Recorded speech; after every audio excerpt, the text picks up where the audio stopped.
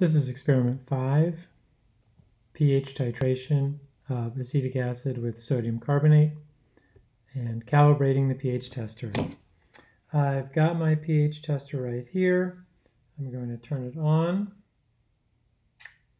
I am going to put it into a rinse of distilled water. Always a good idea before you put it into any solution. And I'm only putting it into this level right here, which is all it can go right now. And this is distilled water.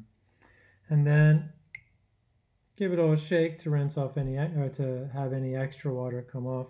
Not too violent, just keep any extra water coming off. And now I'm going to place it into my pH 6.86 solution.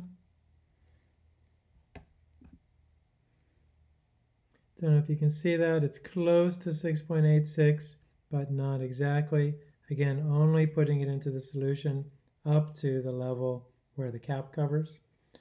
And now I'm going to turn it around so I can hit the calibration button for 2 seconds.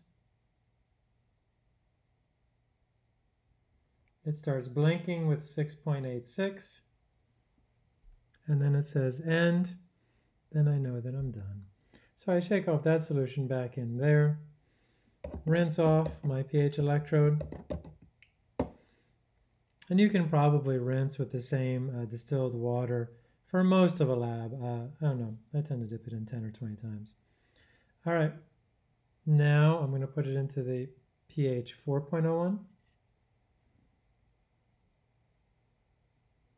Yeah, it's good to see that we're calibrating. Give it a little swirl, 5 to 10 seconds.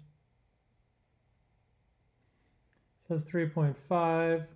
I'm going to calibrate it now by holding it down for 2 seconds. It recognizes this as 4.01. And by the time I turn it around, it's ended and it's done. And my calibration is complete. So then I rinse it with distilled water. And I'm ready to do the rest of the experiment. My pH tester is calibrated for the rest of the semester.